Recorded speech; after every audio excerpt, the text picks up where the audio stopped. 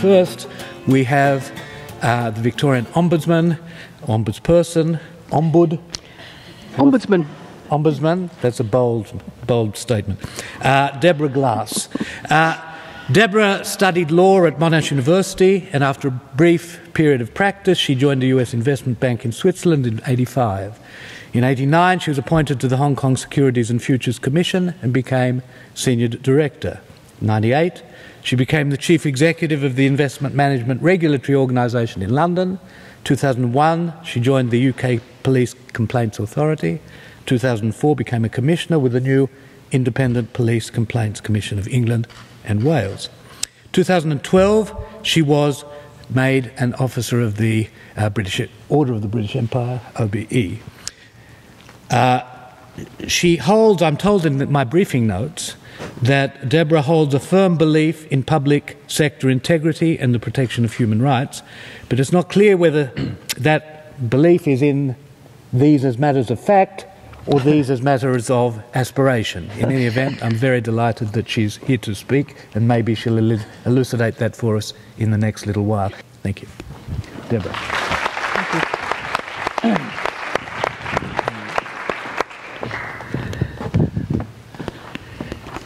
Thank you very much. Accountability, engagement, activism, that's what we're here to talk about today, and I'm guessing that I am the accountability element in that particular triad. Talking justice. Now, as you probably aware, the Ombudsman, and it is in fact Ombudsman, it's a Swedish word, it's intended to be gender neutral, and I often get asked if I'm an ombudswoman, and I say that I am not, because it is in fact a term that applies to all people who occupy this role. It actually means defender of the people, which is rather a nice thing to be. And if I could spend a minute on the origin of ombudsman, why there is an ombudsman, it is actually because fundamentally of the imbalance of power between the individual and the state, which is an inherently unfair relationship.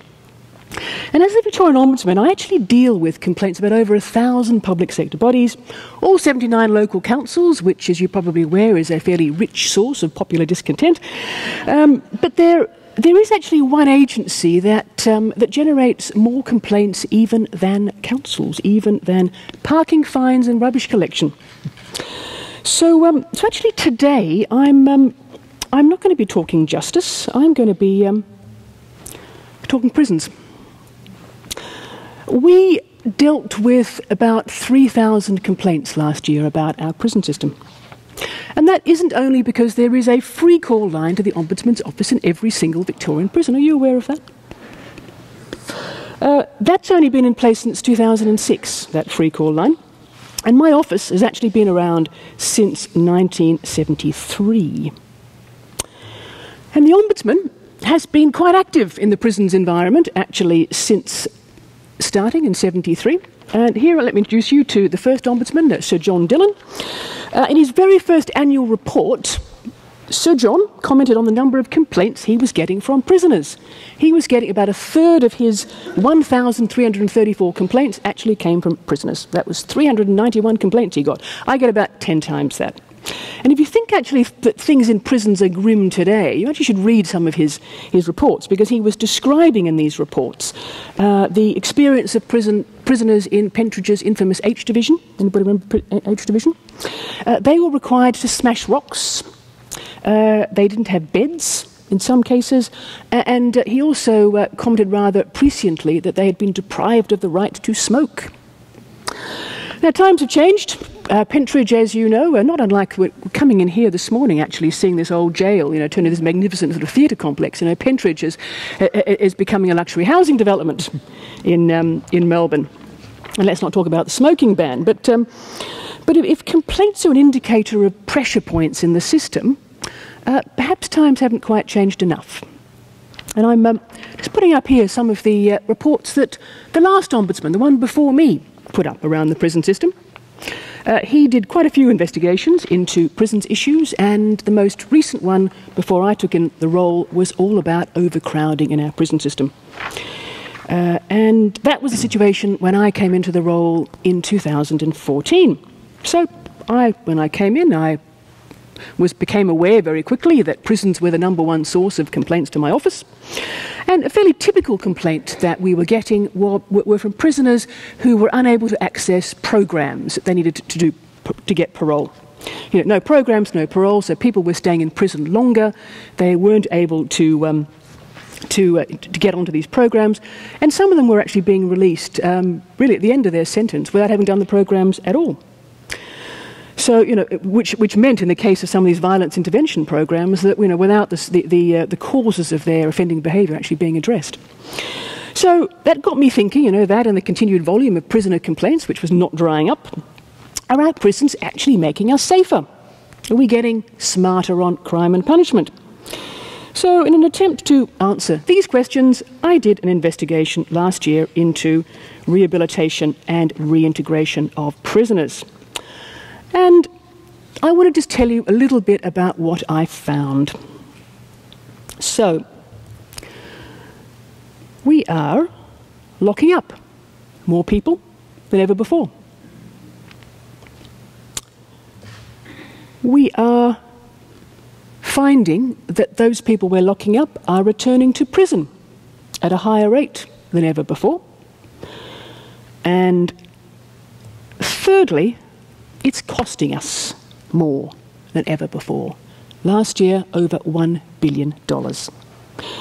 Now that kind of says to me that something doesn't add up. These numbers also made clear something that I've no doubt many people in this room have been aware of for a very long time, that my investigation had to look wider than the walls of our prisons for the answers. So in this very brief presentation, I'm only going to be touching on a fraction of this report. You're very welcome to take a look at it online. It actually sold out very quickly, that prisons report. I was told it was a bestseller in prisons. But what I will do is just look at some of the factors that sat behind that. And again, I think they won't be a surprise to many of you, and certainly not to anybody in this room who's been working in the criminal justice system, because what you will see is that changes to our parole system. We're keeping more people in prisons. We had an almost doubling of the number of parole orders denied in 2014, and that number is going up again in 2015. Sentencing reforms, baseline sentencing, abolition of suspended sentences, more recently somewhat mitigated by community correction orders. Bail reforms, again another factor you can see here. Seeing more people being remanded into custody, and our report quotes 25% of the prison population actually being on remand, which is nearly double the figure of 4 years before. So what are we doing about that? So, more people in prisons, higher population, higher recidivism. What has been the response of the system to that? Well, here it is. A massive building program to build more prisons. Ease the overcrowding. But prison is actually the most expensive response we have to criminal behaviour. And we can see from the recidivism rate in that last slide, it doesn't appear to be working. So let's just take a look at what's going on in our prisons and who have we got actually locked up. Well,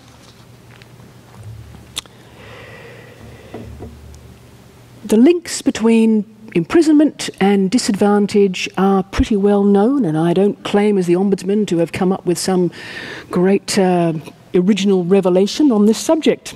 But the facts are still very impactful when you look at them in detail. Alcohol and drug abuse, mental health, high rates of unemployment, often a complete lack of engagement with either schooling or work. These are the marks of our prisoners. Just, take an example, looking at the high school completion rate. That's, in prisons, 6% of men, compared with nearly 90% of the population as a whole. I mean, that's actually a very, very stark and very striking comparison. As the excellent work of Jesuit Social Services tells us, postcode data is also incredibly compelling, the link between disadvantage and imprisonment. Prison, a family affair, sadly as well. The children of prisoners are 6 times more likely to be imprisoned than their peers. And the particular problems of women prisoners, I think also very, very striking and really very sad. Highly likely to be victims of abuse themselves. So one of the things I asked in the report is, how do you address the problem of recidivism when prison is the place that some people actually feel safest?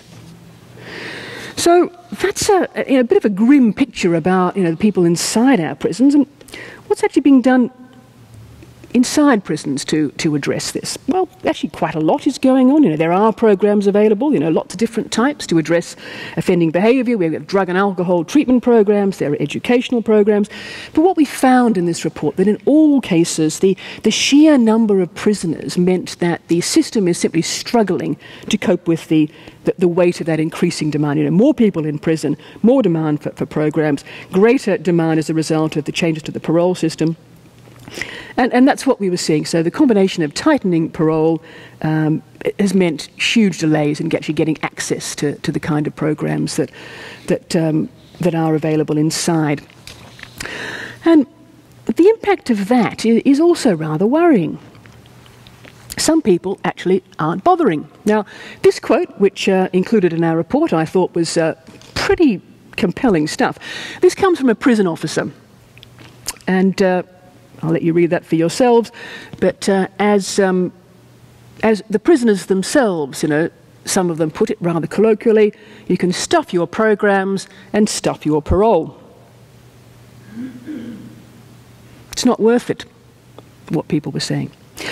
So the impact of that, and I think this should worry us as a community concerned about public safety, is that increasingly prisoners are coming out of prison straight from maximum security facilities at the end of their sentence, so they're not bothering with parole, which means that, come the end of the sentence, the prison, they have to be released, that's the point, and they haven't done the programs that we as a community have said they need to do, and that surely is not making us safer.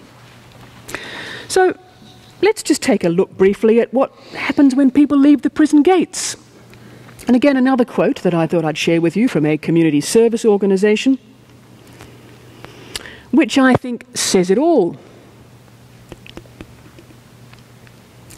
They are the bottom of the priority list.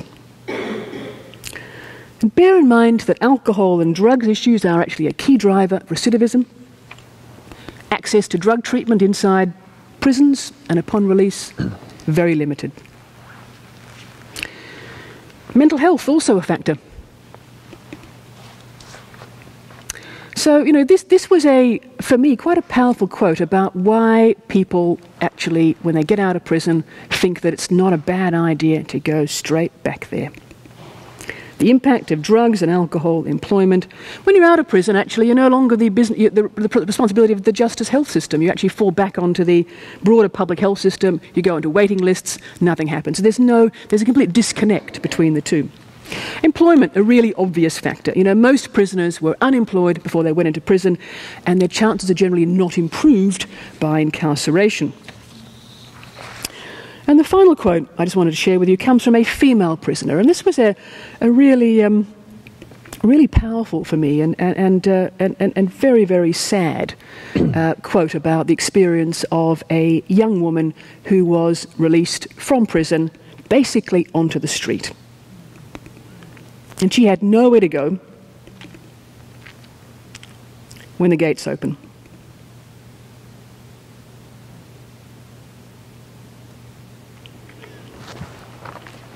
It was June. They put you in the clothes you came in with. She'd put on weight, so nothing fitted. Got nothing. There's no one here to support me. I had no other option but to tough it out. And that, sadly, is a very, very typical experience of female prisoners upon release. And again, many of them, as I mentioned earlier, victims of abuse themselves. They haven't got a home to go back to. Okay, so what is the solution to all of this? There is actually a bit of good news among all that gloom. We actually have quite a lot of good practice in Victoria already, as well as international experience to learn from. We just need to do more of it. So we've got a drug court in Dandenong, which has substantially reduced the rate and seriousness of reoffending. I was really pleased to see in the budget this year that they're adding another $32 million to expand the drug court's operations into the Melbourne Magistrates Court. Koori courts, again, culturally appropriate models. No evaluation since 2006, but we know they work. Neighbourhood Justice Centre, again, why is there only one? And a fantastic place in the prison system, the Transition Centre for Judy Lazarus, has very low rates of recidivism, that has 25 beds, so one place. 25 people can get access to that compared with the hundreds, the thousands that are released every year. Justice reinvestment, again, across the ditch. We know New Zealand actually has quite a bit of success with this. We know that, indeed, that great law and order bastion of Texas has decided that rather than building more prisons, that there is money to be saved, actually, in diverting people out of the prison system. It's a remarkable revelation. So let me just end on this note that you don't actually have to reinvent the wheel. But what we do need to solve this problem is a whole-of-government approach. Because tackling the myriad interwoven issues that have created a prison system that is simply not working, that is costing us an ever-increasing sum, that is sending people back into the community to re-offend, isn't just a prisons issue. It isn't even just a justice issue. It's a public health issue. It's a housing issue. It's an education issue. It's an unemployment issue. It's a social issue. It's a problem that affects all of us, and we as a community have to actually address it. So the reform in the law, for example, to allow Aboriginal prisoners to retain the proceeds of artworks that they have made in prisons is a very small example, that they've got some money to get on with to allow them to support their rehabilitation. And if that reform keeps one prisoner from returning to prison, that's $295,000 saved on an average sentence. And that's $295,000 that could be spent, for example, on increasing drug rehabilitation in rural Victoria to stop people from entering the system in the first place. It could be spent on helping those inside find a roof over their heads and worthwhile occupation when they get out. It is actually possible to make the leap from talking prisons into talking justice.